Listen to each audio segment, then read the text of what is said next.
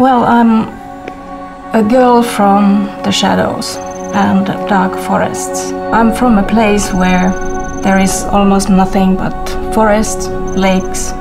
During the winter you see the whole Milky Way when you go outside, and then many times you see aurorae. It's extremely beautiful. And I've never really gotten used to living in a city.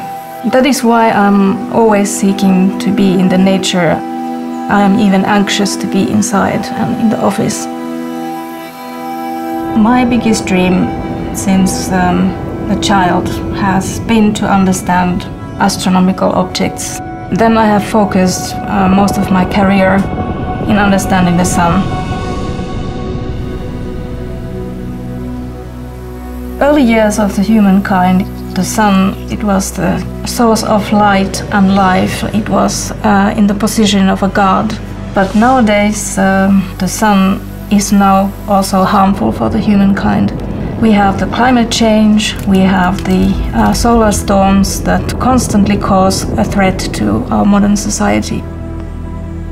Me and the whole group of researchers work here in Aalto University, where we really work at odd hours and odd times of the year. This is simply because supercomputers never sleep, but other people do. The more other people sleep, the more resources are available for us.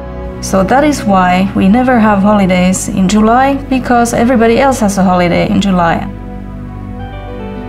Coding is not the only thing. You also need to know how to run your simulations to maximize the computing time you get. Aalto University, or former Helsinki University of Technology, computer science has a very strong world reputation, especially in machine learning. And it's of course quite a daunting task for a female professor to make something as great as these professors done. Sometimes it's difficult with your self-esteem in this situation where you have so little female colleagues. Both in physics and in computer science, there are very little female researchers and professors. Last year we had like a celebration because the first female student passed my course. It was a big thing for me. My research with LUMI is concerning the sun's interiors. This is the place where all the storms originate, because the magnetic field is generated deep inside, deep interior of the sun. It is a very long and complicated chain. So this is an extremely complex problem consisting of many different steps that we can gain understanding how solar magnetism is really. Why is it there, and how is it generated, and how does it cause these eruptive events?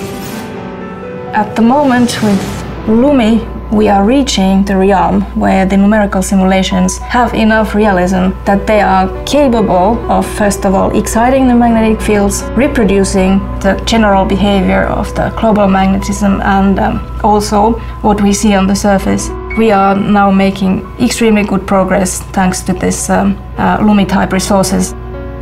As a person who is in the cross-section of astronomy and computer science, the computer scientist in me has different type of passions to the astronomer. The computer scientist in me wants to utilize these new technologies to make this kind of radically new methods for computing, so that we would not need to use so much energy and resources.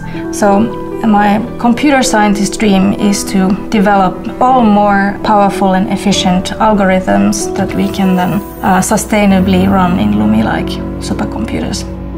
The dream for a solar scientist is to also help the society and humankind to mitigate the harmful effects of the sun. A very important line of our research is to use our numerical simulations to make predictions of future solar activity on the base weather timescale, that is like hours, days, weeks, but then also on the timescales of space climate, so on tens of years or even 100 years. The lack of sunlight was really strongly affecting my life as a kid. Finland is the land of the midnight sun. during the summer, but then during the winter it's a land of eternal darkness. When we have these beautiful, full of light nights, then Finnish people do not really sleep at all. During the summer we kind of revive and charge our batteries.